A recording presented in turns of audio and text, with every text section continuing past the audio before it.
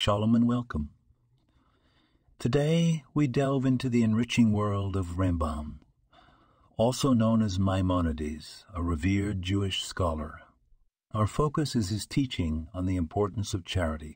In his 8 levels of charity, Rambam teaches that the highest form of charity is not simply giving to the poor, but to help prevent a person from becoming poor in the first place.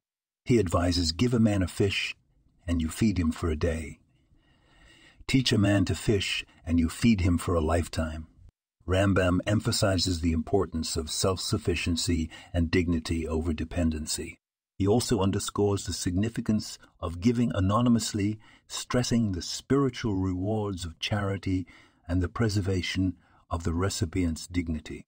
His teachings remind us to be considerate of those in need, not merely providing for them temporarily, but also helping them find their footing in life.